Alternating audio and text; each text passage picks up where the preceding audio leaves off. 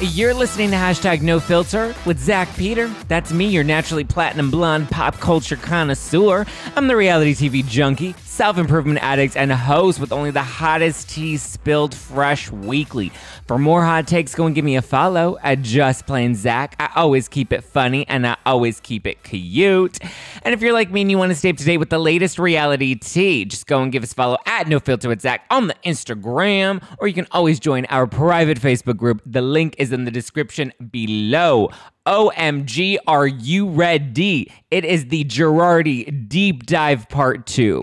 A lot has been covered since Part 1. I hope you have your No Filter wine ready. And if not, you need to go to nofilterwine.com and order some of this delicious, light, crisp, lightly fizzy rosé. Perfect for the summer. Tiny, you can take it around, but it still packs a punch. It's got 12.8% alcohol, which is amazing, but it has less than a gram of sugar, so you're not going to get that gnarly wine headache. All right, are you ready? Because we're going to do a Girardi Deep Dive Part 2 today. I have my I Stole Kim's Goddamn House. That's the wine that I'm drinking today because Tom Girardi may have stolen that too.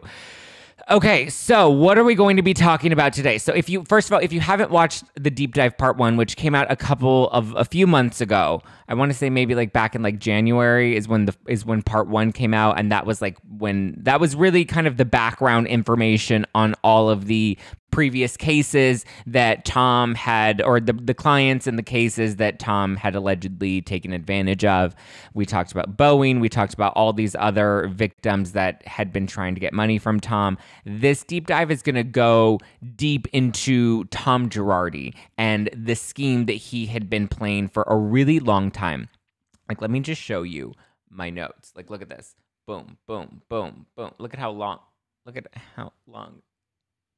that is. So many notes. If you're watching this on the YouTube, you can see the notes. But if you're listening to this like on iTunes or Spotify or something, thank you. Please make sure you subscribe. But the full experience is always on the YouTube channel, youtube.com/justplainzack. Okay, so what are we going to talk about today? So we're going to talk about Tom Girardi and the scheme and how long ago it actually goes. We're going to talk about how he was actually getting away with all of this, because the biggest question we all had was like, how was his law license not revoked? And who are the players that were protecting him? We're going to get into all of that because there are multiple, it's a whole thing. What else are we going to talk about? We're going to talk about his ex-wife. We're going to talk about the business that he had in place and how his ex-wife kind of blew the lid on that, but yet it didn't actually go anywhere and it didn't actually shut his practice down. It just kept him... It kept him probably pivoting his strategy moving forward and how that's going to affect Erika Jayne. We're going to talk about the state of California. We're going to talk about the state bar and how they really jacked up this whole mess and ended up screwing all of these families in the process of it. And are they wrong, though? Was it their fault? Was it the state's fault? Was it the bar's fault? We're going to break down all of that because there's a lot of finger pointing. We're going to talk about Erika Jayne and her book, The Pretty Mess. I went back and I went through the book. I took lots of notes. We're going to cover everything that's in it. We're going to cover the incriminating parts that's in it because there's a lot of information in it. And some things that she says, I have quotes. Some of them are not that pretty. They definitely are a mess, though. Then we're going to talk about Real Housewives of Beverly Hills and what she's saying on the show, what she actually knew, how much that actually matters. And then we're going to be talking about Ronald Richards and that whole mess, because I just feel like we're not talking about that enough. And that's like a big, Ronald McDonald clown mess that we need to actually start to talk about and start to address. And now we're going to mention it. And then we're going to talk about the victims and like what happens to them now and what's likely going to happen. And then later this week on Wednesday, I have Emily D. Baker back on the show, and she's going to be answering all of the follow-up questions to this deep dive. And we're going to get into really just kind of her professional opinion about a lot of these things. A lot of you guys brought some really good cases, some really good theories, some really good questions. So all of those will be asked of Emily D. Baker. She'll be back on the show this Wednesday. But all right, let's dive in. Okay. Let's start with the scheme that Tom Girardi actually had in place. So based off of my research, because I'm like, I don't know if I'm more Al Woods or more Kim Kardashian, but I had all my little books ready and I was taking lots of notes.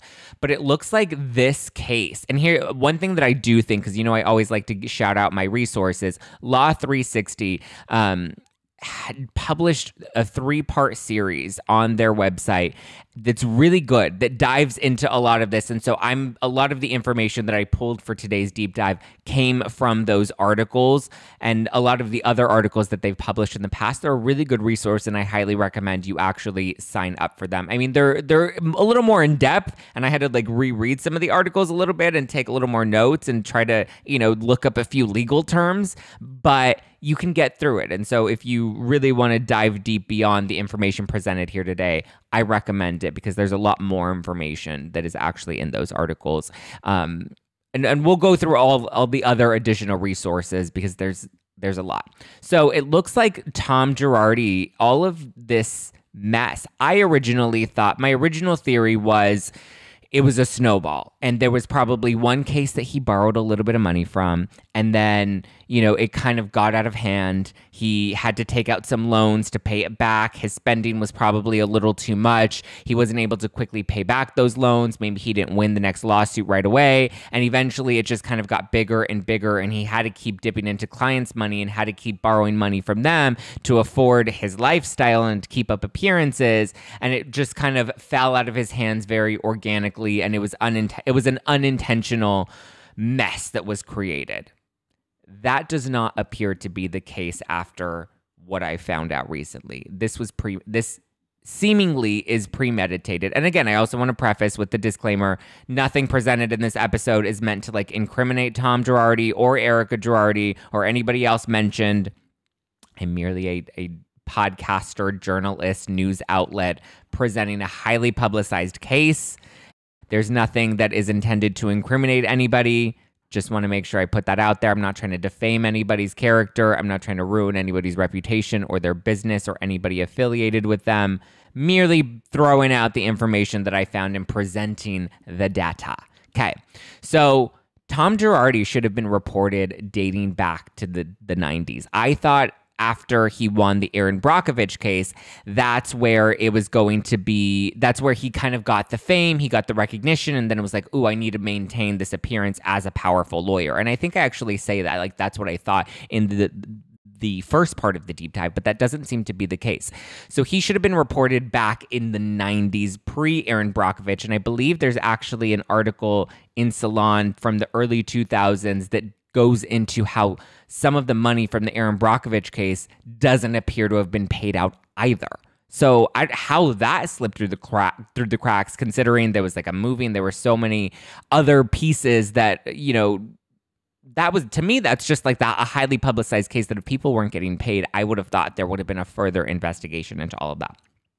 But it seems like what Tom was doing was he was intentionally jumping through these loopholes within the legal system that basically led the California State Bar that prevented them from catching on to the fact that he was cheating the system. And so if there was a loophole, he found it and he exploited it and used it to his advantage. And it looks like there were up to about 91 instances since 1990 where there could have been action taken from the State Bar against Tom Girardi, and it wasn't. 91 is a really strong number. That number comes from the first article in the series from Law 360. And there were apparently 45 lawsuits that were alleging that he has stolen money from clients per Law 360. 45 lawsuits where clients said, I didn't get all of my settlement. You didn't give all of my... So this is more than just, the Boeing plane crash with the orphans and the widows. This is more than just the Rui Gomez family that we saw in the Hulu documentary, The Housewife and the Hustler. This goes way deeper than that. Those are two highly publicized cases. And I think I covered a few more. I don't think I even covered like 10 cases. I know I talked about like the senior citizens. There, a lot of like, chemical poisoning cases. A lot of those, I think I covered a few of them in the first part of the deep dive, but 45 lawsuits, like that's huge. 45 lawsuits alleging that he claimed that he had taken money from clients. 54 lawsuits altogether. That's crazy. And I believe most of them were either settled, dropped, like he really wasn't persecuted for any of that. So now how does a lawyer like Tom Girardi in Los Angeles get 54 lawsuits filed against him from former clients and get away with it? So this is where we look at the state bar. So with the state bar, the way the system is currently set up, lawyers have to report themselves if there's any misconduct. So if I'm a lawyer, hypothetically speaking, if I'm a lawyer and I do something bad, I'm the one that's then responsible to go to the state bar and said, oopsie whoopsie, I did something bad. You need to, take action against me. You need to reprimand me. You need to discipline me because I've been a very, very bad boy. That's what lawyers have to do. They have to self-report. They have to report themselves to the bar. In my head, when I found that, I was like, well, how many lawyers are actually going to be like, oopsie whoopsie, I stole some client money. Let me go tell on myself. Based off of, the information that's out there, Tom Girardi only reported himself to the state bar one time in a case that had already been publicized, where there was no way to avoid reporting it. And if he did report it, that would probably seem like a red flag. So he reported himself to be like, I'm a good guy, as he said in the voicemails and The Housewife and the Hustler. I'm a good guy. Are you though, Tom Girardi? Are you really a good guy? We're all looking at you. We all want to melt the ice queen, but I'm looking at you, Tom Girardi. I'm looking at you out to lunch with your travel agent and your possible pretend amnesia, okay? I'm not hoping you drive yourself into another ding-dong ditch, but I'm not hoping that either. Okay, so now we know that lawyers have to report themselves. And usually if you're a shady lawyer, are you really going to report yourself? Probably not.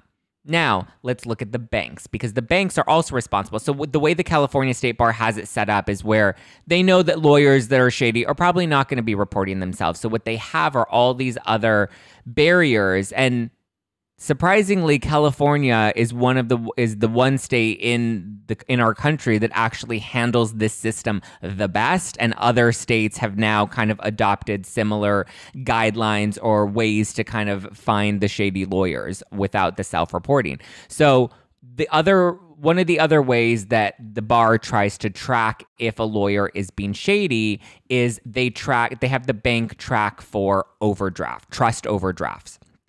So usually when settlement money comes in, it goes into a trust account, right? So the banks that usually hold the trust accounts, they have to monitor that. And if there are any overdrafts within the trust account, they have to report that to the state bar as saying, hey, this doesn't sound right. There's an overdraft in this trust account from a settlement that was supposed to go to a client.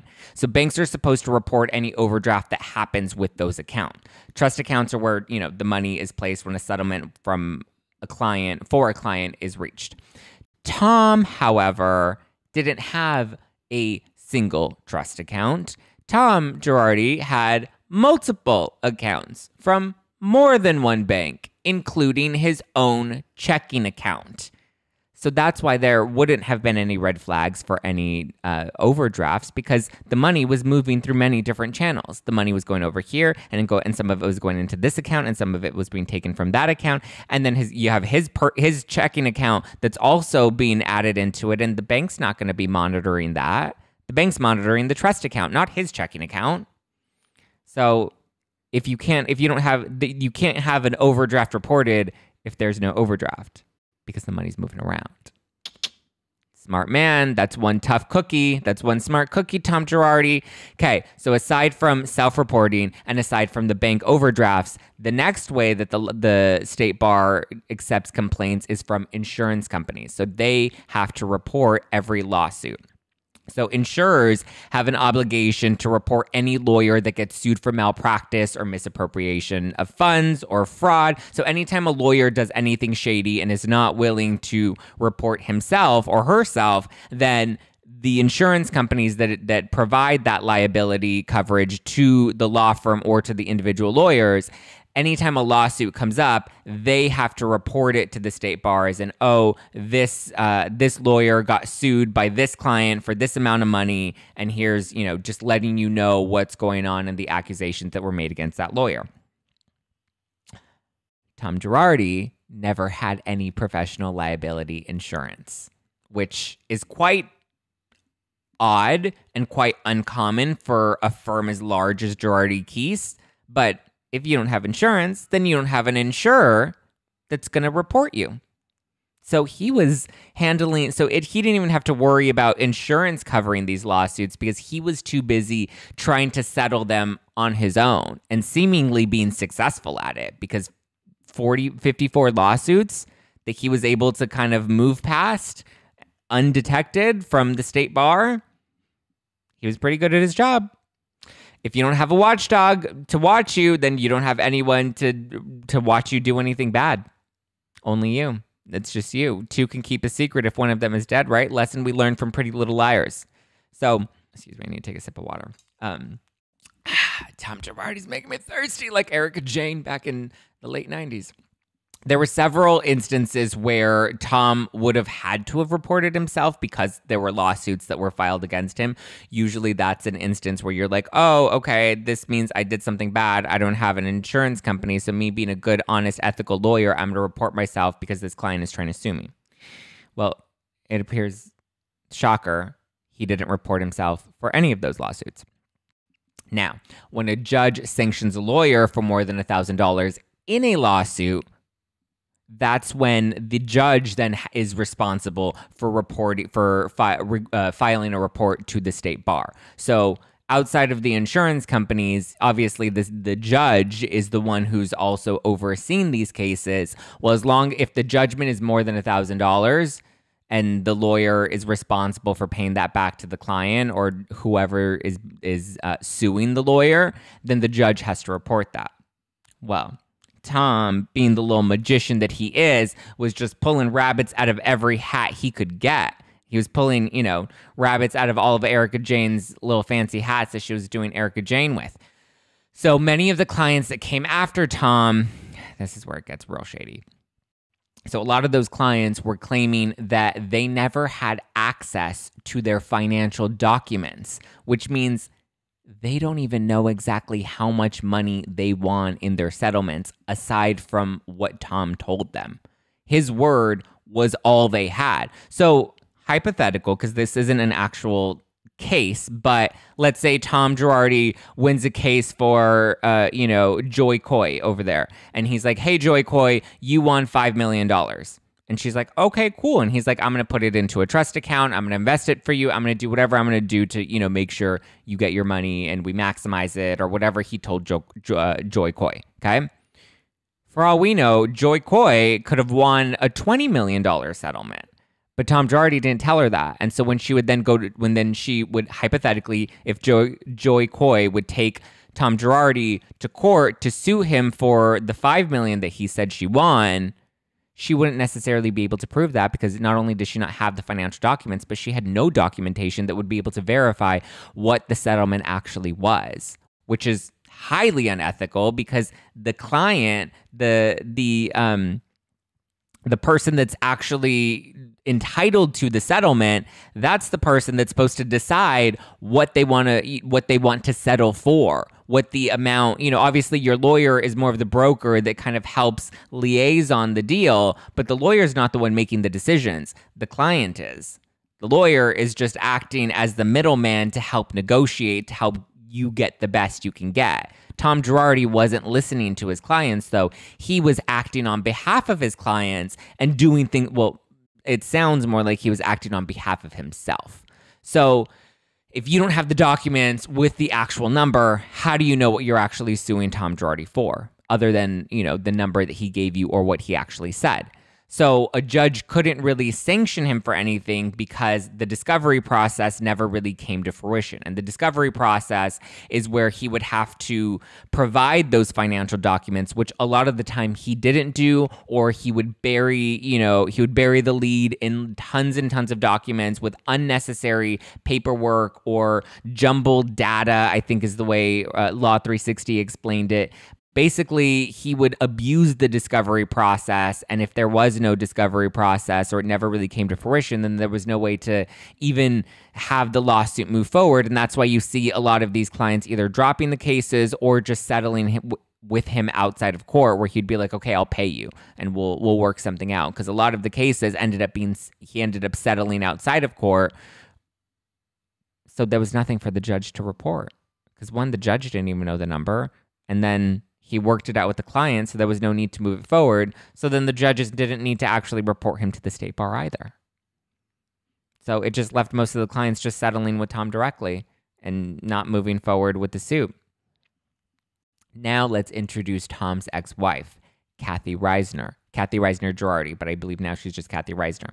And we need to find Kathy Reisner. We need to put a missing persons alert for her because there's not a lot of information about her on the internet. There's a lot of information about Erika Jayne, but there's nothing about Kathy Reisner, and I want to take her out for a drink.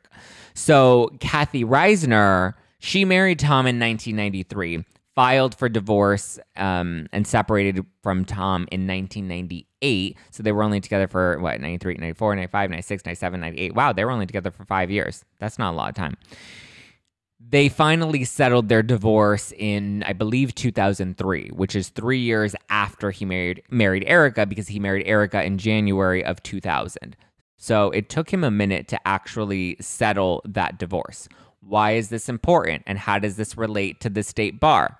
Well, in their divorce settlement, Kathy testified against Tom in 2002 in an attempt to get herself some of that spousal support, where she claimed in her testimony that Tom would brag and laugh about abusing the discovery process in court. Kathy said this under oath, that Tom would laugh about being able to take advantage of the discovery process, which is where he would have to fork over those financial documents for the clients in court, which is how he would squeeze his way out of these lawsuits. And so Kathy was like, screw this. I don't owe him anything. He doesn't even want to pay me spousal support. Like, at this point, you're going down, Tom Girardi.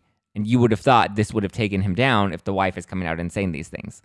Like, this was his, like, you would think that would be more important. But the other really interesting piece of that, like, yes, it's big that Kathy's admitting that in court. But for me, the really big, like, smoking gun in her testimony, aside from the state bar, is the fact that he was talking to his wife and he was sharing details of this scheme that he was allegedly running to rip off his clients, or at least pieces of this scheme, which tells me Kathy knew a lot about what Tom was doing. Kathy was only married to him for less than 5 years. Kathy probably caught on to what was happening, wanted to exit, and was like, I don't want to be a part of any of this, blood money mission. I don't know how much of it she actually knew, but at least from her testimony, it tells us she knew that he was willing to abuse the court system.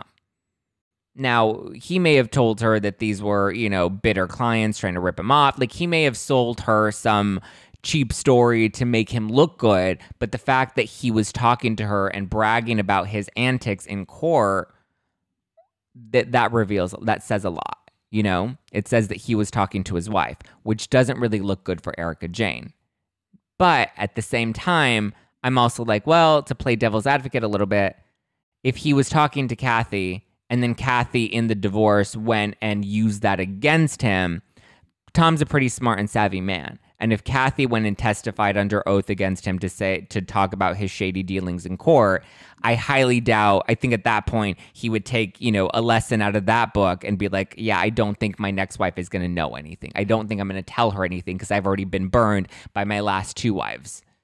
So I think the third wife at that point is really just the younger eye candy. But I mean, it was interesting how he also jumped very quickly from Kathy to Erika, because he, in 1999, started dating Erika, knew Erika for a minute, but started dating her in 99, married her in 2000. So less than 2 years after your ex-wife files for divorce, you're already moving on to the next one. I mean, but I guess that's what men like Tom Girardi do. They're like, I don't care. I just want my cute gold-digging blonde to come and sit on my arm.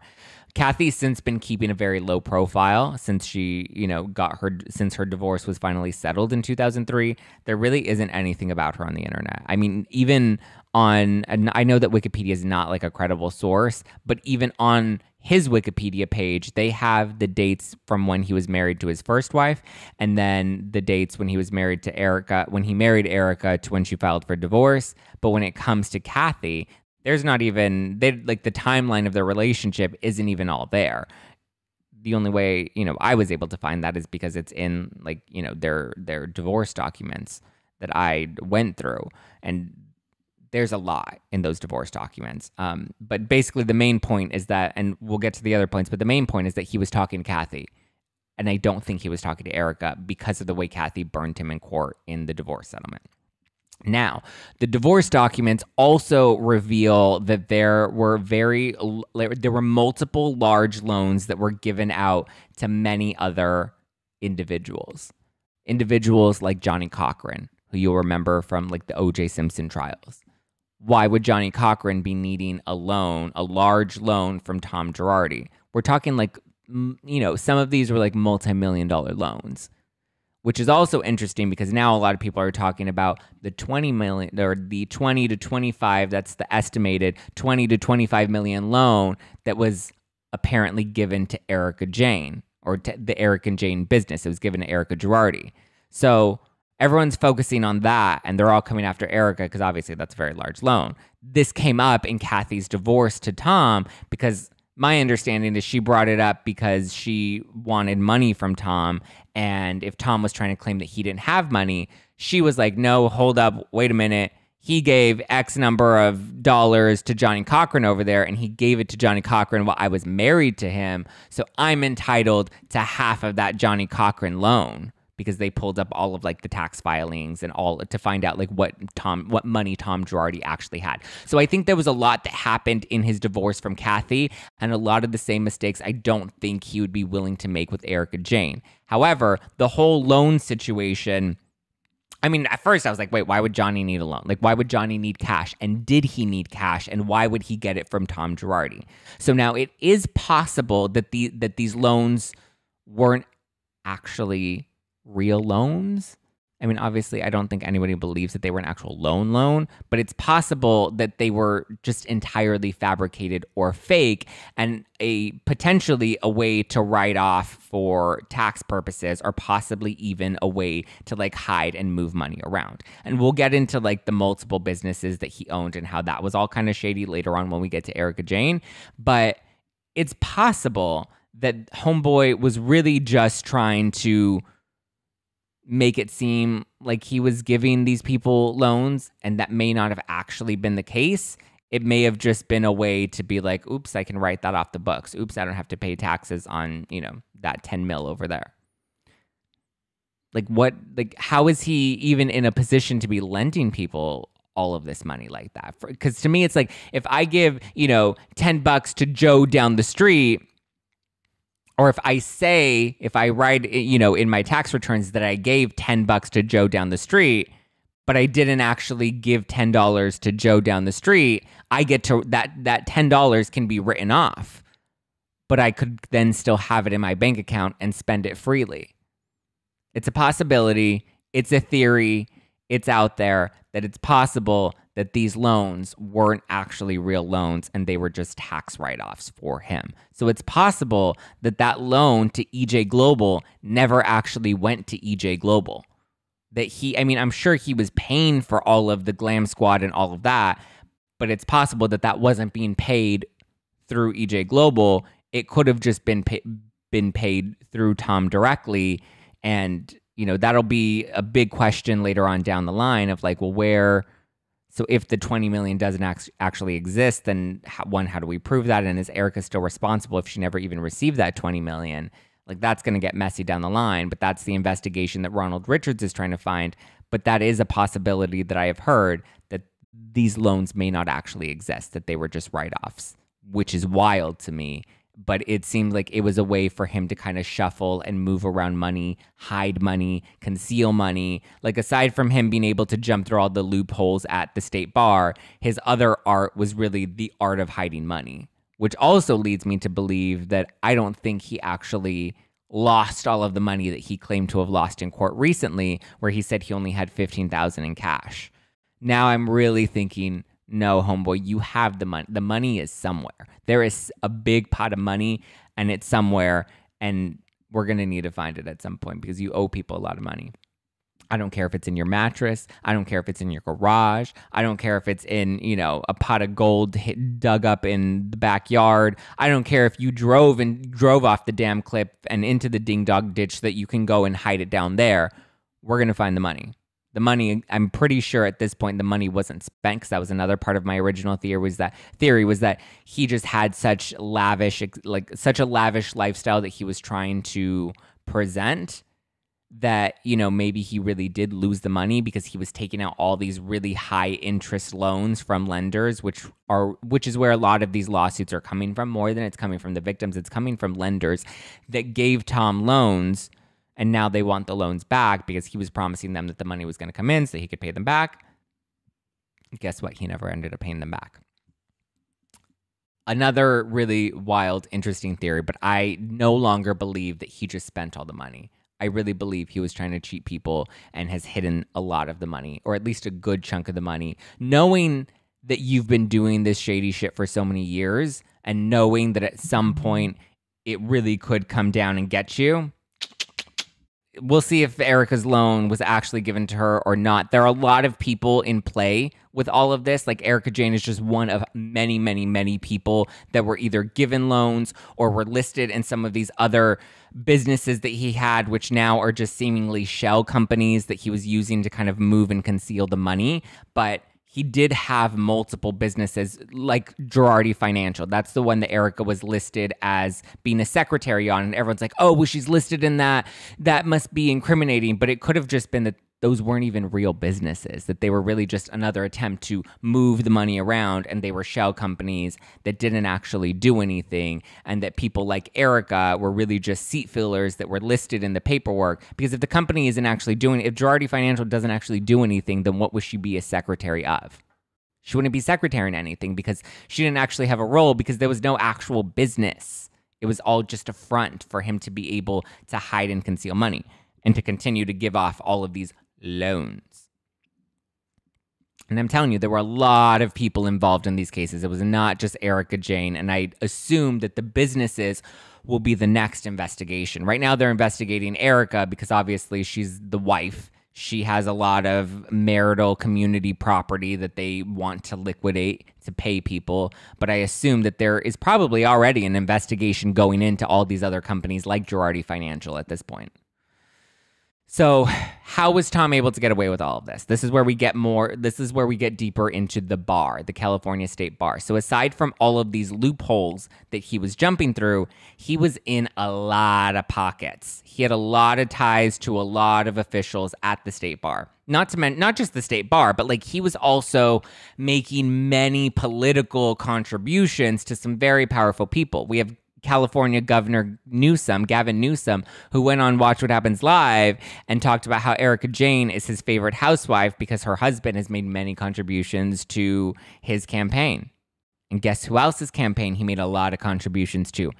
Joe Dunn. Who's Joe Dunn? Joe Dunn is former executive director of the California State Bar. His campaign received many financial contributions from Mr. Tom Girardi. So it sounds like Tom Girardi really wanted Joe Dunn at the State Bar. He even made, I don't know if there's anything to it, but he even made a lot of political contributions to Joe Biden. Now, wealthy people make political contributions all the time.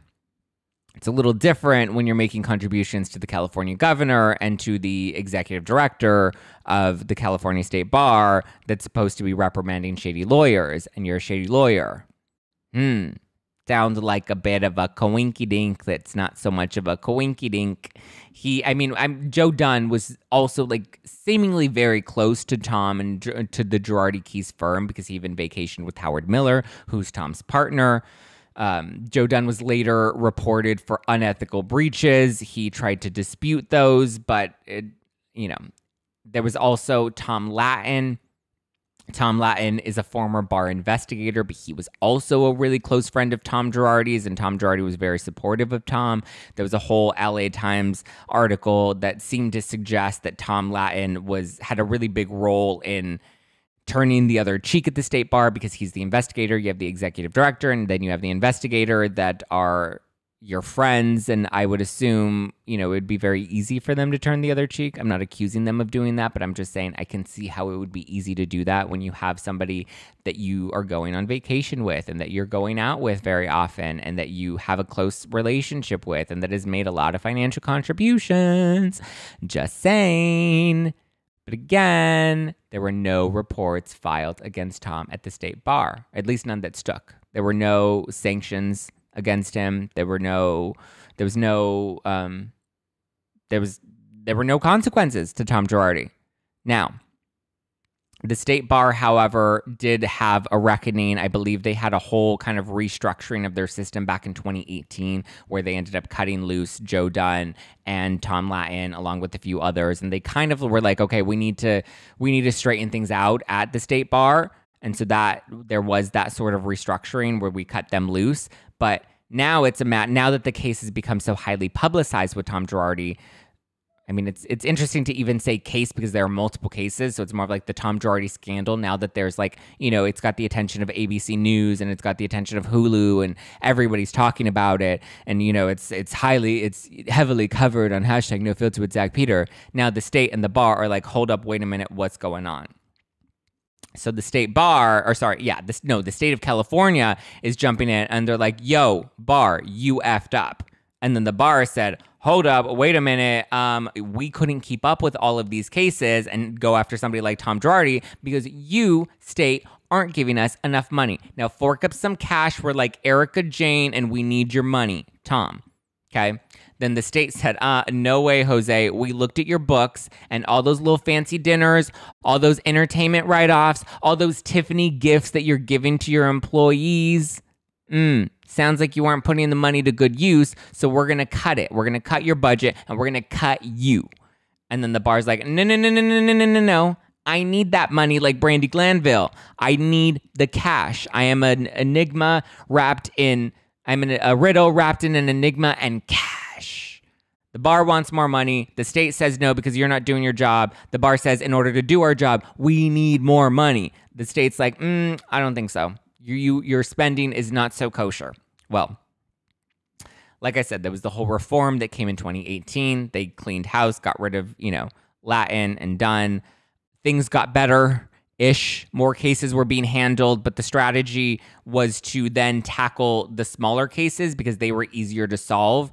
And it would be so. The reform came and the cases that were settled, yes, increased and the statistics look like they were getting better. But if you actually look into those, and again, there's a whole article that dives deep into this on Law 360. If you dig into those, that's where you realize that their strategy was to go after the little cases, the easy to solve cases, because those were the ones that we can easily check off the books and, be done with and settle and add that as another number, another tally on the board. Whereas going after the big sharks like Tom Girardi would fight back and try to sink your battleship. So if the state bar came after Tom Girardi, he would use all of his power and influence to try and shut down the investigation, or we see what he was doing with the discovery process. When clients would try to sue him, he would bury them in paperwork. He would play these little games. He would kind of sit back and laugh and sit with Kathy and be like, ha, ha, ha, look at what I'm doing. I'm driving them crazy. And the state bar was like, we were afraid that we wouldn't be able to handle a case like Tom Girardi's because Tom was too big to fight. And so, he just went and sailed off into the sunset and then landed in the ding dong ditch and broke his ankle. But anyway, it's still a back and forth finger pointing between the California state and the California state bar. We don't know what's going to happen. We don't know who's ultimately going to take the blame. The bar is still fighting for more money because they're like, okay, we're barely keeping up with the cases that we have, that if you want us to take on someone like Tom Girardi, we're going to need a lot more money. And the state's a little iffy and they're trying to fight back, and it's really just a tug of war and a pointing of the fingers at this point. It's a pissing match. They're trying to figure out whose dick is bigger, and I'm just like, figure your shit out. People are getting bamboozled, and I'm sure Tom Girardi isn't the only one that's screwing people over right now. So let's get it together. And this is why it's also interesting that a lot of these lawyers also don't have their liability insurance for their firms or for their individual practices, and they're able to kind of continue to get away with this sort of thing. Messy.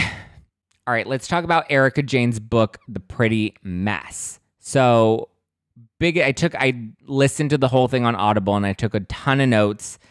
Backstory is that she had a rough childhood, absentee parents. She had to grow up really fast. She was really close to her grandmother, and she's been cold as ice since the beginning of time, essentially. She talks about how she was very, cold to her mother, refers to her as Renee, didn't ever call her mom. She speaks very highly of Tom and how much she adored him for the life that he gave her. And I would imagine there is a lot of love there, considering she was a struggling actress. She was a waitress. She had a son that she had to provide for. So when, a nice rich lawyer comes to save you and your kid, I would imagine you do have a deep appreciation and adoration for him. She says that Tom was the one that helped her file her company, EJ Global, and that he would always give her a lot of business advice. Nothing new that we haven't already heard. It does get a little more incriminating the later you get into the book. She claims that which I found interesting, that she has dated more powerful and more wealthy men than Tom, but that Tom was always very sweet, which was interesting. She also mentions back in the time when she was working at different like bars and restaurants and stuff, that there was like a raid one time I think she worked at a club, and there was a place next door that ended up getting raided by the feds. And so I was like, I wonder if that connects to the episode that we had recently where she was telling the women that she, was part of a federal investigation and she had to wear wire. I would assume that like that, the two kind of connect. I don't know. But she says that that Tom really valued and respected her opinion, and that she claims that he would ask for her thoughts or input on certain cases. Like when she would be waitressing, he would call her over before they were actually together, and he'd be like, hey, what do you think of this? Or what do you feel of that? And I don't know if that's necessarily incriminating because they weren't actually together, and I highly doubt he would be, just leaking incriminating information of his own, but I think it made her feel good. It made her feel important, and it was probably his attempt at like trying to pick her up, being like, hey, pretty lady, can you come over here? And I'm my man brain doesn't understand this law terminology, so can you, Erika Jayne, who's taking drink orders down there, can you come over here and help me with my case? Is it that incriminating? I don't know. When Tom married her, I found this interesting, that when they got married, Tom requested that he did not have to wear a wedding ring. He's like, I don't wear wedding rings. I don't do wedding rings. I'm not going to wear one, which is also interesting and connects to like the cheating claims. Like, was this something that she knew going in? If he wasn't going to wear a wedding ring, does that mean she knew that he was likely going to be cheating on her? And was she okay with that? Because and there was also no talk of the prenup. She said she was okay without having a prenup because Tom told her that there's always a way around a prenup anyway. That's kind of concerning to me if somebody's like, I'm not going to get a prenup because I'll win at the end of the day regardless. And if he tells you that up front, and then if he tells you he's not going to wear a wedding ring, but yet you still decide to go into this marriage, that's a little interesting and iffy. She claims that Tom was like her legal sounding board, and that they did kind of talk law sometimes. And I know even in an interview she did a few years ago, like she talks about how very legally savvy she is.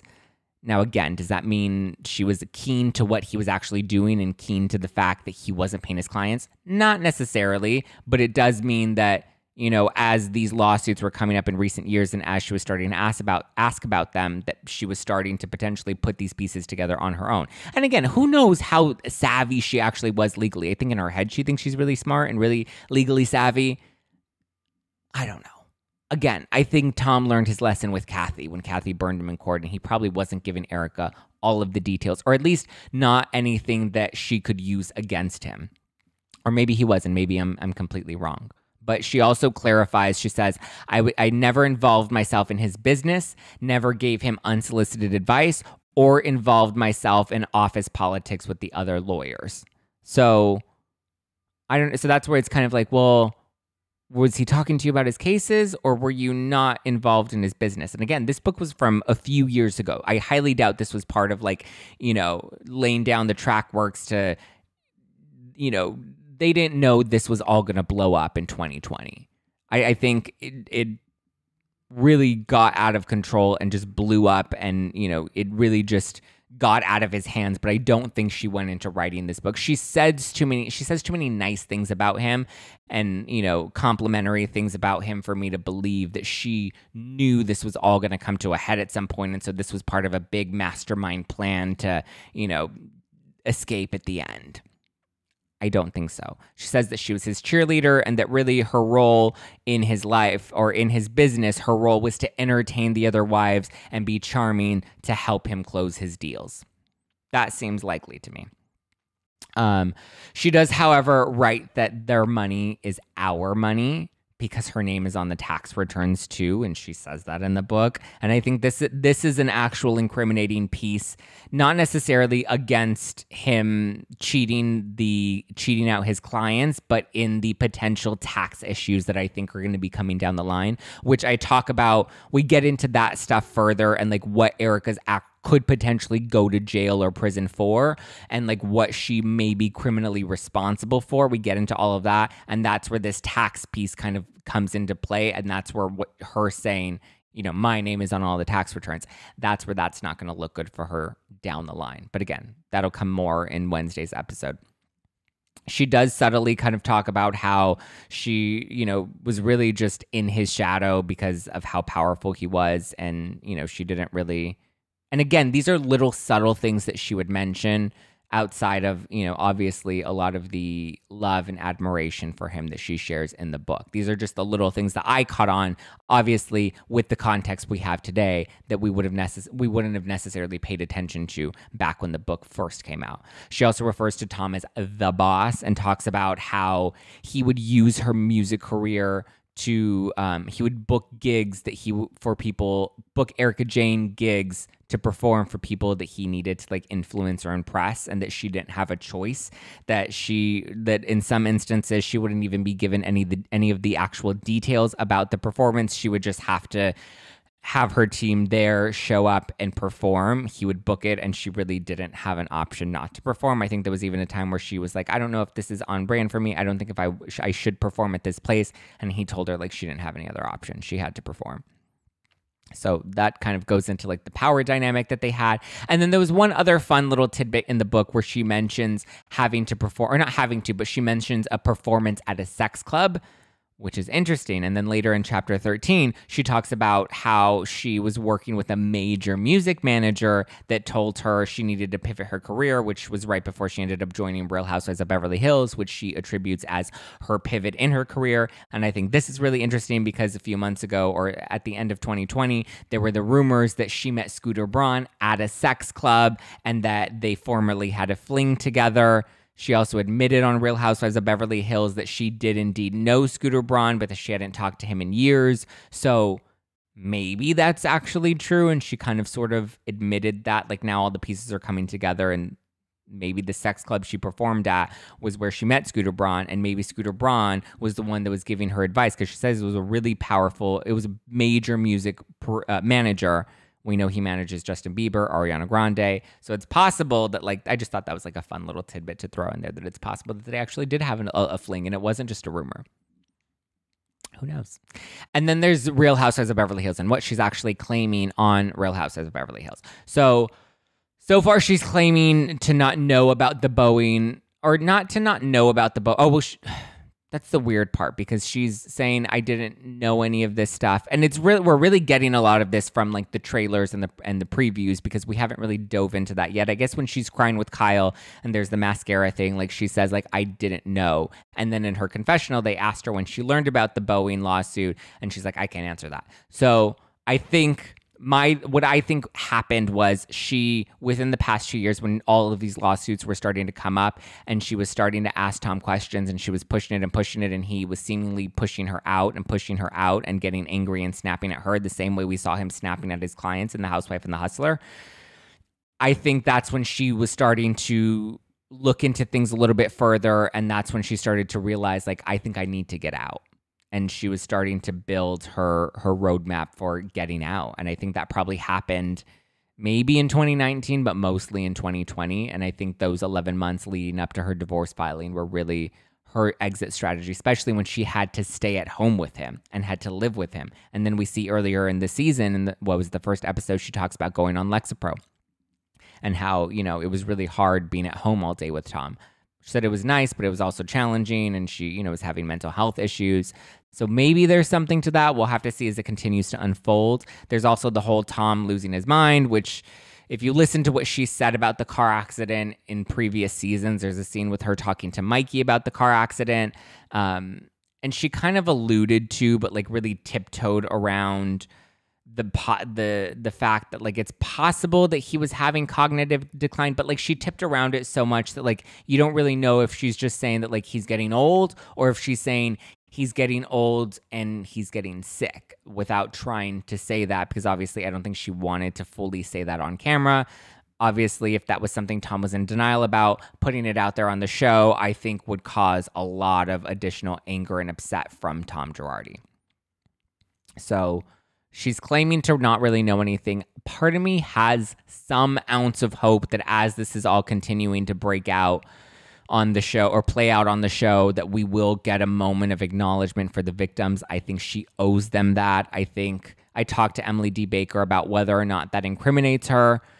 Emily says that there's a way to do it that wouldn't incriminate her, that there's a way to address it. And I'm hoping that it does get addressed on Housewives. Like there's a tiny little sliver that I do, not for her sake, but for the victim's sake, because I feel like they deserve that more than her reputation deserves that at this point. But the book,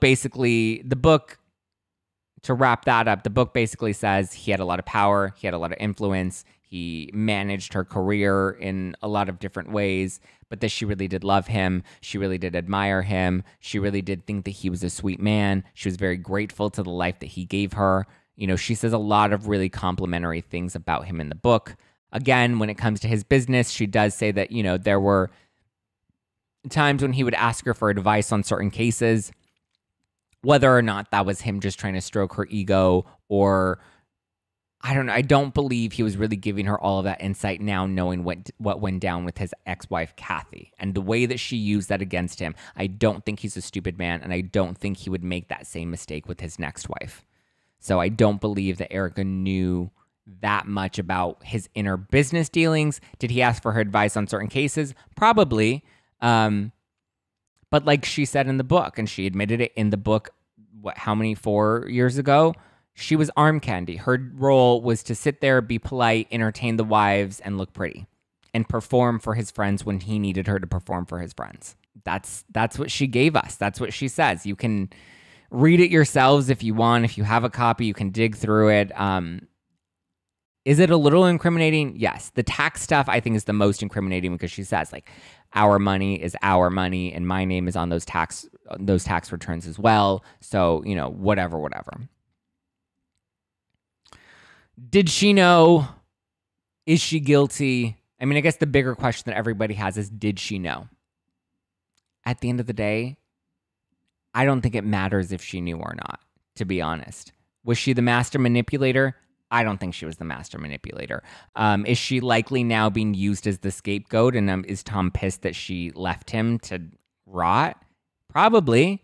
And I definitely think she's being used as a scapegoat, because right now everyone's looking at Tom's money and they're trying to liquidate all the assets. She has a lot of assets that she's likely going to have to turn over at some point. We get into that a lot more in the Emily D. Baker interview that comes out this Wednesday. So I'll reserve some of that so that there's more, you know, you have something to look forward to this Wednesday. But I don't think she's the master manipulator behind this plan, because this whole plan was going on way before she jumped into the picture. And a lot of that information, like a lot of his lawsuits and all that stuff, was never public. It never came out. Kathy's divorce settlement and her testimony, that's not public information either. You have to actually go through the divorce documents and look into all of that paperwork in order to find it. But like, unless you're looking for something, you're not really going to find anything. So I don't think Erika Jayne would have actually found anything as this was all breaking back in the day. And again, it was breaking and disappearing. It wasn't actually coming to fruition. And over the years, Tom was continuing to buy covers of magazines, get all of these awards, being praised by the press, being praised by the state, you know, getting all of this recognition from other lawyers and judges. Like, I don't think there was any reason to believe that he was scamming anybody. He was really fighting off these lawsuits and influencing people and bullying his way through. Is Erika Jayne cold as ice? Yes. Is Erika Jayne tone deaf, especially on social media right now? Yes. Should she probably get off social media? Abso-fucking-lutely. Is she probably angry at Tom and lashing out because she thinks she's a victim in this too? Probably. I think she does think she's a victim in this too. And she is, but not to the degree that other people have been victimized by Tom. Like, read the room, girl. But like, I get, like, you're now discovering that 20 years of your life were a lie, and your money wasn't real, and it's now blood money, and you're realizing you flaunted that money, and you know, all of these different things. Like, I think She's tone deaf. She's cold as ice. She probably thinks she's a victim, and that's why she has this like strong defense mechanism in this. Is she done with Tom? Most definitely. Did she benefit from Tom's alleged shady dealings? Yes. Did she benefit from the blood money that Tom brought in? Yes. Did she know where the money was coming from? Not likely. Did she have a hand in these dealings? Probably not. Should she have remorse for the victims? Absolutely. And then I feel like there's just a lot of hatred there, you know? And I'm like, it's a little unwarranted, you know? Okay, let's talk about Ronald Richards, because this is also another like really intense, shady piece of all of this. And I think he's getting a lot of praise and he's getting a lot of love, and I just don't feel like it's warranted, and we need to like chill with this, like, you know, eating out Ronald Richards, because I feel like Ronald Richards is no saint in all of this. He's doing some good. He is doing some good. He did cause a big reckoning on Twitter that got a lot of people's attention. He is giving information to the public that I think is valuable and important, but I think it's kind of getting away from him now. I had him on my show back a few months ago.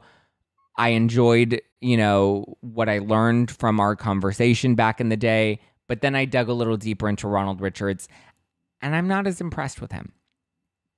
First of all, his history with Taylor Armstrong.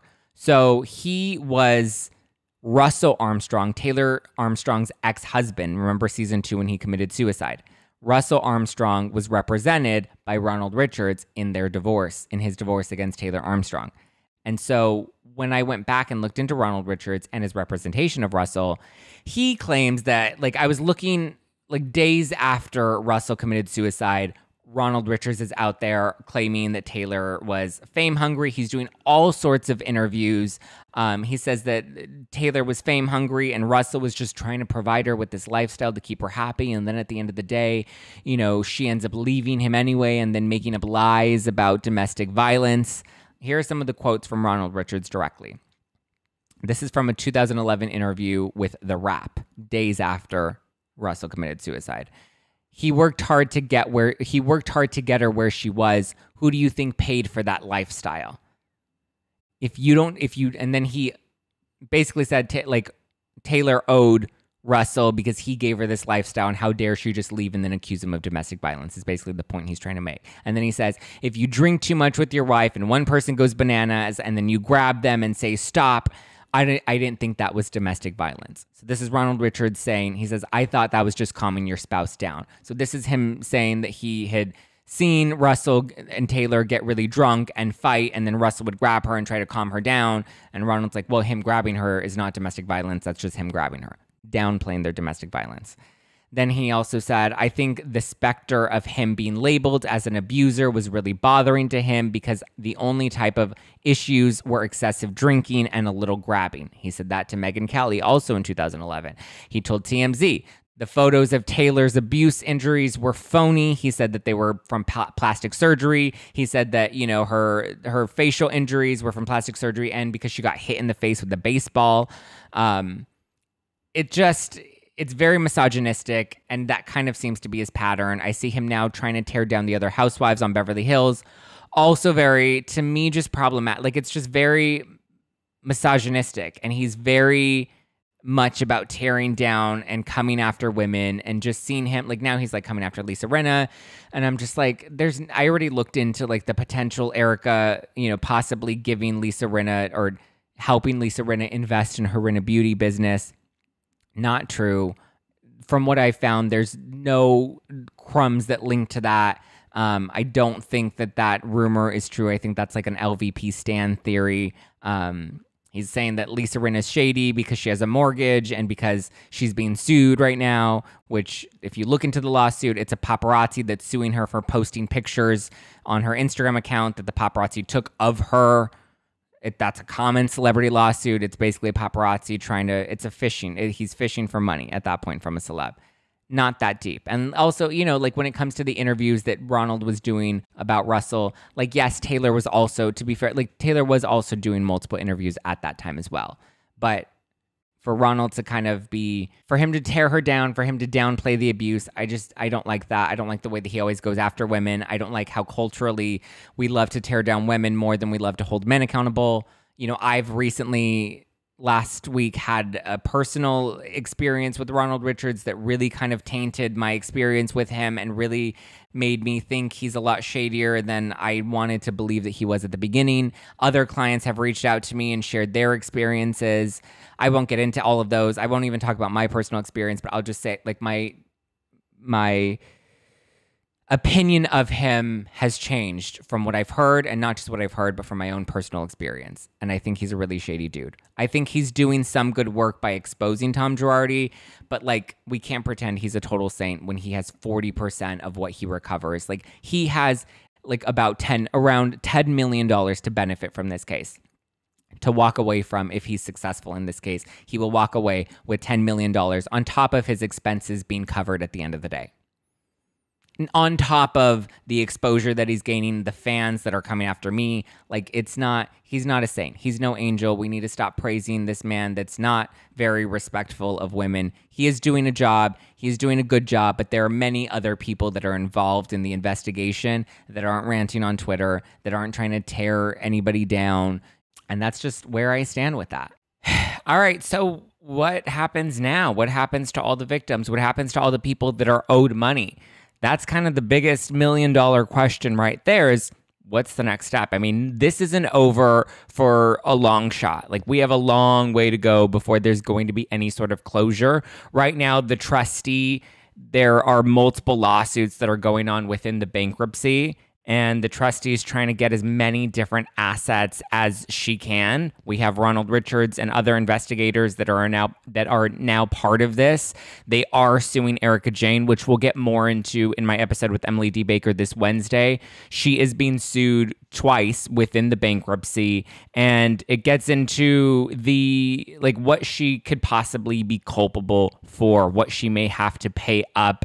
The theory that it looks like she's going with, or the strategy that it looks like her and her legal team are going with, the reason it looks like she's holding on to everything is so that she can kind of build this little bank and build this mountain of assets that are probably going to end up being pulled in and given up as community property because they were assets that she had. What I think is happening is she realizes that the past 20 years of her life were funded on blood money. So she's building this pile. Again, this is just my theory.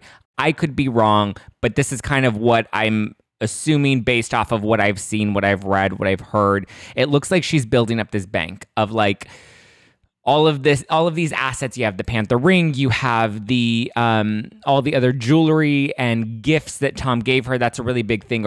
Is the gifts argument? What does that actually mean? Is she going to be trying to really fight for that? I mean, is she really fighting over a Panther ring and a piece of the house money for herself? It looks like she's building it so that because she knows that at the end of the day, she's going to have to pay up a lot of money. And instead of paying out of pocket from her housewife's money or from her personal income, she's going to try to pay it with the community property assets. So the jewelry, the expensive handbags, the piece of the house that she's trying to fight for, it looks like she's building that little mountain of what she's accumulated over the past 20 years, which I think is actually kind of a smart strategy given the circumstances. So I know it looks really bad of why isn't she just handing over the jewelry? Why isn't she just handing over the money?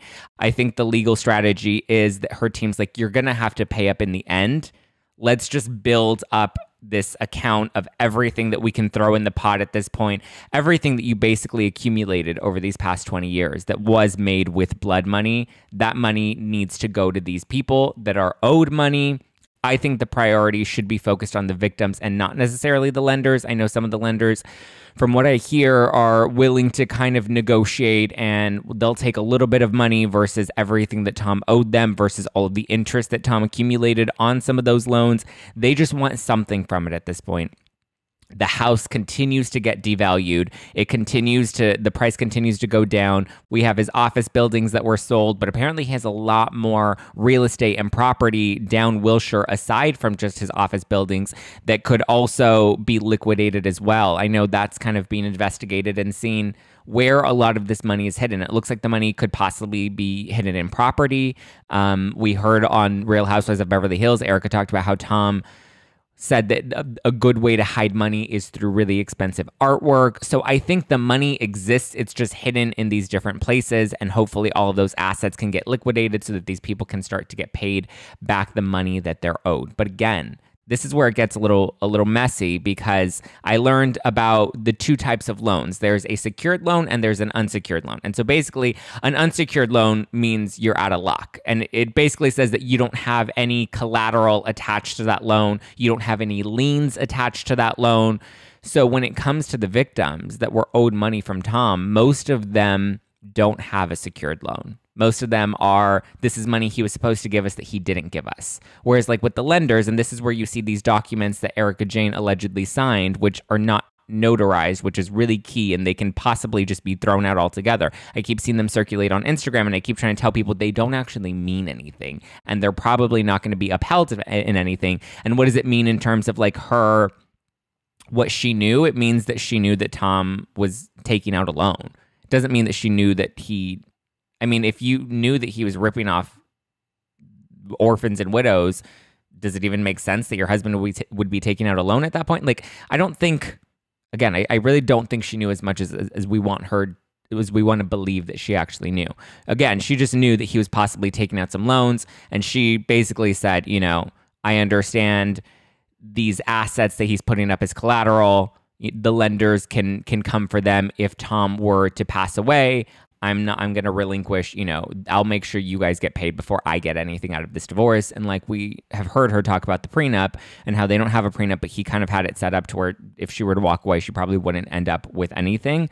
So though that paperwork really kind of just doesn't really mean much. But a lot of these lenders, when you take out a loan, they're really smart and they make you put up, just bringing it down to like the average person, if you go to the bank and you take out a loan, usually you have a cosigner, you have collateral that you put up against the loan. So there are those assets that Tom said. The issue is like with the house, he put the house up for collateral on multiple loans, which you can't do. So he was technically lying to these lenders saying, oh yeah, you can use my house as collateral. But he did that to more than one lender. And you typically can't do that, and how he was even able to get away with that. I'm sure there were other loopholes within the lending system that he was able to work through. But basically, long story short, what can the victims do now? Unless they were like the Rui Gomez family, who was really smart about all of this, that really got ripped off, but they were sharks and they kind of kept coming after Tom Girardi, and they went to the judge and they had liens put against some of his property and his assets so that they could secure their loan. And so if your loan has been secured and there is a lien attached to it, then you're entitled to that property. The issue, though, again, becomes he had multiple liens attached to the same assets, that now it becomes a fight of like, well, who then gets that asset? So like the house, for example, who then gets the liquidated money from the house if he promised multiple people that money? That kind of becomes the issue at this point. But it looks like from the victims, the Rui Gomez family is probably one of the very few that will end up, one, at the front of the line, but it's, again, because they've been fighting him in court for many years to get their money. The other families, I don't think were as savvy. I feel kind of shitty saying that, but it's like, can we blame them for not being savvy? Like, you trusted this lawyer who said that he got your back. He won you this big settlement, but now you don't have the financial documents. You don't know what the actual details of the settlement were. It's hard to sue him. You're trying to settle with him because he's telling you he's a good guy. Like, it gets really, really unfortunate and messy. So one of my biggest questions was, okay, well, if all of his assets are being liquidated and you have all these people that are fighting for what's left of it, it's going to take a while before we realize the value in assets that Erika Girardi has. And, once she turns all of those over, which I believe at some point she's going to want, you're not going to want to keep a blood money Panther ring. And that's just one of the many assets that she's currently seemingly in possession of. But I feel like at the end of the day, she's going to be like, here, just take it. I don't want anything to do with it. I will go off and make my own money elsewhere and do my own thing. At least that's what I hope. I don't know if that's actually going to happen. I can see that happening, and I hope that's what happens. We'll see. We'll see how that all shakes out. But all of those assets are all being fought over by multiple lenders and other clients that Tom Girardi had ripped off, allegedly. And so what I think, or my next thought was like, okay, well, the state bar is the one that really screwed all of this up. And the state of California was the one that should have been regulating the state bar, who should have been regulating these lawyers. So that's where the attention should go, because they should be the ones to fork out this cash if a lot of these clients were getting ripped off, because they're the ones that had the responsibility to check lawyers like Tom Girardi. Obviously, now they're pointing the finger back and forth, the state versus the bar. Who knows how that'll end up all shaking out? It looks like at this point, everybody's just trying to cover their ass, and people were willing to turn the other cheek, whether it was because they had close relationships with Tom, whether it was because Tom was bankrolling their campaigns, or whether it was because there just really wasn't enough resources to be able to take on someone like Tom Girardi, that was very smart, that did know how to beat the system, that did know how to play people in the system, that was very intimidating, that was sleeping with judges and buying their plastic surgery, like we saw with Trisha A. Bigelow, who Erika exposed on her Instagram account. All that's alleged, but it's not looking pretty. And so my thing was like, okay, well, why don't the victims get together and file a class action lawsuit against the state or against the bar? Well, looking into that, the bar only has $8 million total budgeted, that they have budgeted for payouts that go to victims of lawyer theft. So when your lawyer steals your settlement or more than they were entitled to in the settlement, that's when you can then go to the state bar and be like, this lawyer ripped me off.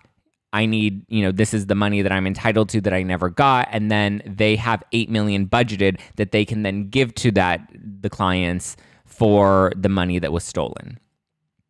However, there's a lot more than $8 million that Tom Girardi owes to these people. I'm pretty sure there is a lawyer, maybe a team of lawyers, possibly a couple of law firms that are trying to strategize what the best way to get the money is. Because at this point, it looks like if you're just starting to jump in line right now to go after Tom Girardi or Erika Jayne, you're way at the back of the line, that you're probably not going to end up getting anything from them. But at least if you go, I think if you sued the bar or the state, at least you have somewhat of a chance. And it seems like that's an annual budget of $8 million.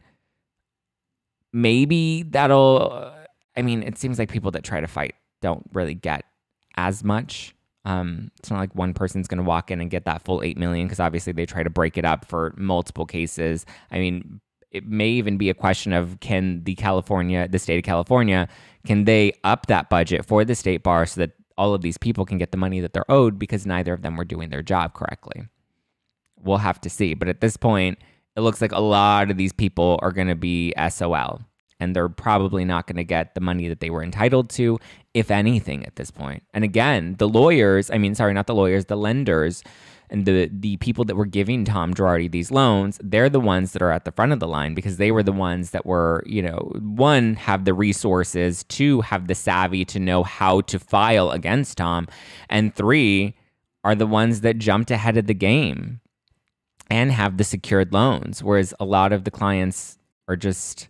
It's going to be really, really challenging and tricky for them. And I hope people find some sort of peace through all of this.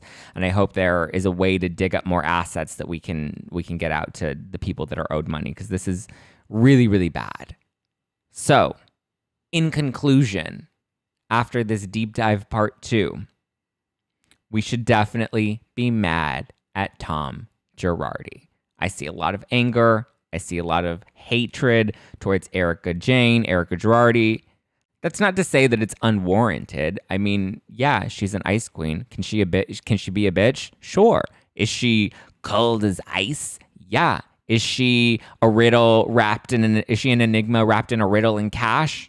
Absolutely. We're still trying to figure her out. Is it possible that she's fake crying, or not fake crying, but playing up, the emotion or the tears on the show? That's very possible. We have to also factor in that, her life is literally imploding as this is being filmed, that it's like, is she really, stone cold to the point where she doesn't care and she's just fake performing on the show, and she really is sitting at home being like, ha ha ha ha ha, I have all this money from the orphans and widows? Probably not. Think about it. I try to be like, well, if I were in that situation, I would probably be crying as much as I can or just doing whatever I can, being like, I'm not guilty. And holy shit, my husband duped me and now is leaving me on the hook to have to pay all of this. Because right now, the bar can't even go after Tom Girardi with criminal charges because it can't prosecute a lawyer that's mentally incapacitated. So if the dementia and Alzheimer's actually sticks, that's not looking good for them going after Tom. There are probably going to be no criminal charges filed against him because, again, you can't go after a lawyer that's mentally incapacitated. At that point, they're like, oh, well, I guess there's nothing left to do. And I think Tom Girardi, being the smart man that he actually is, probably knew that. Not saying he's faking his dementia, not saying it's pretend amnesia, but I'm just saying it's very convenient. It's possible. I mean, we see that he drove into the ding-dong ditch, but like, there's still so many questions and so many pieces that are floating up in the air, but I definitely think we need to be more upset at Tom Girardi. We need to be more upset at the system that failed these clients. We need to be upset at this law firm. I think we need to look at the other lawyers and the partners that were a part of this law firm. Obviously, that was the business. You can't really hold the wife accountable for what was going on in the husband's business when it's not her responsibility to be a part of the business, and her name isn't on Girardi Keese. She's not a partner there. She's not a lawyer there. You know, there are many things that we can hold Erika accountable for. This scheme was going on long before her, and I'm sure after she left, he would have continued to rip people off because he did it for as long as he could, and he got as much as he could out of it. Did she benefit off of this money? Absolutely. Is that terrible? Absolutely. Should she turn over the assets and acknowledge the victims? Absolutely.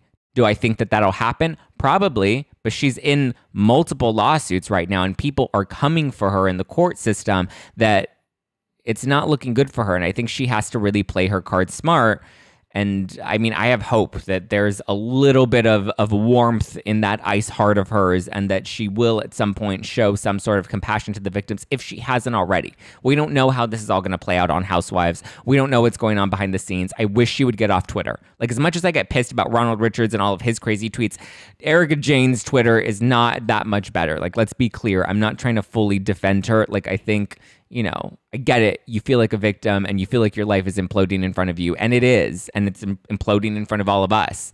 I get that. But I think a lot of our anger should be directed at the system that failed the clients and the man that committed all of these for what? 3 decades? More than 3 decades? We don't even know if it goes even deeper than that. But like, at this point, we need to like not just continue to prosecute and rip apart a woman that we really don't know was fully culpable. Tom Girardi, we have voicemails of him telling the clients, I'm a good guy, and then yelling at them and snapping at them and getting angry at them and then threatening them in court and then laughing about the way he was abusing the court system. We have the receipts. We have the voicemails. We have the case studies. We have the former clients. We don't have all of that against Erika Jayne. So why are we giving a shit about whether or not her mascara was waterproof intentionally or not waterproof? Like, what is that conversation even about? Like, in the grand scheme of things, in the grand scheme of the grand scheme, Erika Jayne does not really matter. The only thing she really matters for at this point is turning over the money or the assets that were probably community property within their marriage and not actually her personal property or her gifts. It's complicated. I don't think she's innocent. I think she needs to acknowledge the victims. I hope that we get some sort of acknowledgement either on Housewives or at the reunion or in a tell-all sit-down interview. Andy Cohen's probably going to be gunning for that. I'm pretty sure all the other, Megyn Kelly's not getting that interview. She may have got the Ronald Richards interview back in 2011, but she's not getting anything else. I also think we need to not praise men like Ronald Richards. Is he doing a job? Yes. Is he bringing justice to the families that are owed money? That's a little iffy. He's likely going to be walking away with more money than they'll be getting. That's the reality. That's the honest truth. Is he's probably going to walk away with more money, his assets or his expenses covered, his fees paid, and his commission in the bank. On top of all of the people that are supporting him on Twitter, giving him this platform, all of the interviews that he continues to do while being a part of this investigation, there are other investigators, there are other lawyers that are digging into all of this that we don't hear about. Alyssa Miller, I mean, we kind of hear about her a little bit, but like she's the trustee. We know of the trustee, but we don't see the trustee doing interviews and, you know, trying to gain clout or tweeting up a storm or trying to go after the other housewives because they're hashtag mean girls, hashtag justice for Camille, hashtag, you know, whatever the hell the hell else is going on Twitter right now. They're not looking for the clout. You know, yes, they're going to get their paycheck. And like, yes, they're entitled to their paycheck. They're doing a job and they're doing an investigation that's important that needs to be handled. I don't think we need to be praising misogynistic men like Ronald Richards. It's my personal opinion. Don't come for me. You're going to come for me anyway. A lot of you come for me in the comments. You come for me in the DMs. I just swipe left and keep going. I've done the deep dives. I've read it all. I've looked into it. I've talked to all the experts. I've analyzed the case from multiple different angles. I've looked at the show from multiple different angles. You know, we have to add context to a lot of these situations. And I think, you know, none of these people are great people. None of these people are innocent people. None of these people are free from their own skeletons in their closets. You know, let's be clear. I'm not trying to defend Erika Jayne. But I also think a lot of that anger and hatred needs to be directed toward the man that actually had the responsibility to the clients that he ended up taking money from. Allegedly, even though it doesn't seem so alleged, but, you know, it's still alleged. Everybody's innocent until proven guilty. And yeah, like, stop. Like, is Ronald Richards a cool dude for, you know, trying to take down the big giant? Yes. Is he doing it for the victims? Probably not. I mean, I'm pretty sure that's a fraction of it. But I'm pretty sure that fraction, in comparison to what he has to gain, is a lot more. And like, look, at the end of the day, Tom Girardi is our focus. The bar needs to clean up their shit. The state of California needs to clean up their shit. I also look at, like, what about all the judges that he apparently had close relationships with or was allegedly having affairs with? What about the California governor? That's a really big smoking gun right there. The fact that Tom Girardi was contributing a lot of money. Like, we know Tom Latin and we know, what was it, Joe Dunn? We know about them, and he was helping. He had very close relationships with them at the state bar. But like, that goes bigger. When you have the California governor, Gavin Newsom, on Watch What Happens Live, praising Tom Girardi and Erika Jayne, calling her his favorite housewife because her husband contributes so much money to his campaign. And then he's at the state of California that's now trying to clean up this mess with this scheme that's been going on for a lot of time. I'm not accusing Newsom of anything. I'm just saying it's very convenient. And there are a lot of these too many convenient truths. Those are the people we need to focus more of our attention on. We need to be looking at them. We need to be calling them out. We need to be holding them accountable. And we need to stop. Like, it's the easier target, and I get it. That's our culture. Let's tear down women. It's funny. I was just watching this interview that Britney Spears did back in the day when she was younger, and her "Hit Me Baby One More Time" video came out, and she was showing a little bit of tummy, and everyone's like, "Oh my God, she's showing her stomach. What a slut!" And she was in the interview and she's like, I don't get why nobody's talking about Backstreet Boys and Sync that are also doing these very risque music videos, but it's because they're men. And we like to give men a pass, and we don't like to hold men as accountable as we do women. For whatever reason that is, I don't know. I think it goes, you know, way deeper into this misogynistic culture that we've bred and been raised in. But I think at some point we need to kind of tune the dial and focus our attention elsewhere and not get so caught up in the details of a reality show. It's fun. We love to watch Housewives, and we love to kind of watch it all get down. I mean, there's also a difference, like Jen Shah. I don't believe Jen Shah is that innocent. I don't believe she's coming out and she's like, I'm fully innocent. And you see that the feds have been investigating her for many, many years. Whole different situation. That's a federal investigation with criminal charges that have been filed. Erika Jayne's likely not going to be charged with any criminal she's likely not going to be charged criminally because I don't think they can actually pin her for anything. That's my honest feedback. And that's, again, call me naive, call me dumb, call me stupid, whatever you want to call me. I did a lot of digging, and I'm going to flex it right now. I did a lot more digging than a lot of the people in the comments. And just because you like Lisa Vanderpump or you dislike Erika Jayne, I'm not a big Erika Jayne fan. I didn't even really, like, she was cool. Yeah, it was fun to kind of watch her, but like, I wasn't an Erika Jayne stan. Just saying, guys. Let's really hold the people that need to be held accountable.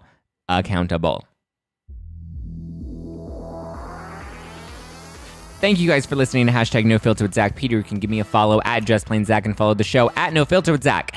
Be sure to get my new rosé, Housewives Inspired, 4 fun cans, 1 light crisp rosé. Each of the cans is designed with, I designed them with some of the most iconic Housewives moments in mind. It's delicious. It's perfect for summer. 12.8% alcohol, so you're going to get Liddy City, but less than a gram of sugar. So grab yours at nofilterwine.com. If you're listening to this on iTunes or Spotify, be sure to hit that follow button so that you're always up to date with the newest episodes. If you're listening to this on iTunes, please leave me a review, preferably a 5-star review with some good, positive, or not positive, but like critiques, or not critiques, but like examples of what you enjoy about the show. I think those reviews are really, really helpful. If you're watching this on YouTube, let me know what you think in the comments below. Be sure to hit that subscribe button and that bell notification button so that you're always getting the notifications when there's some new tea for me to spill. All right, guys, like I said, you can follow me at JustPlainZack or follow the show at NoFilter with Zack. And get ready, Emily D. Baker is on the show this Wednesday, and she's answering all of our biggest burning legal follow-up questions. Get ready. It's good.